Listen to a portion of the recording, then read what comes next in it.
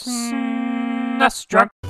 Just a quick video today about a very simple game, and one of my favorites. Spy Hunter was originally created as an arcade game way back in 1983, where it was then ported seemingly everywhere, to Atari 2600, ColecoVision, DOS, ZX Spectrum, Palm PDA, and BBC Micro, and of course the NES, which is what I'm looking at here. There's also a pinball version of the game, a remake for 6th generation consoles, followed by a sequel. There were even plans for a Spy Hunter movie, but eventually it just ended up being another video game, this time starring The Rock. It's pretty crazy that all that spawned from this quaint little game, just an overhead vertically scrolling shooter where the goal is to simply survive as long as you can. What makes Spy Hunter so interesting is that it's such a perfect match of accessible and frustrating. Anyone can pick up this game and play and just get the gist of the gameplay within like 5 seconds, or in other words, the same amount of time it takes to crash, and crash again and again. You know, it's one thing to have an extremely difficult shoot 'em up, but it's another entirely to restrict the space in which you can move around. My god, man. But at least you do get some help in the form of these orange 18-wheelers. Just park your car in there. Come on, get in there.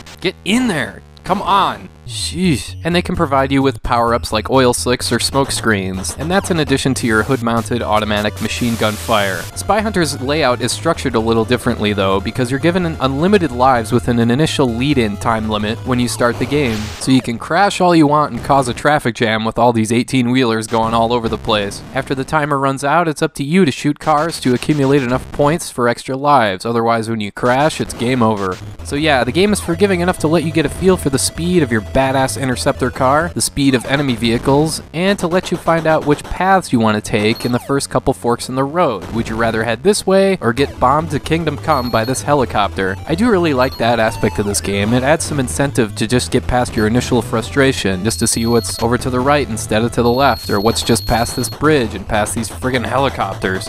Of course, it's impossible to talk about Spy Hunter without mentioning that iconic music. It's lifted from the late 50s TV series Peter Gunn. That's literally all the music that's in the game, but let's face it, you don't need any other music other than that. How many other NES games have a score written by Henry Mancini? That is badass.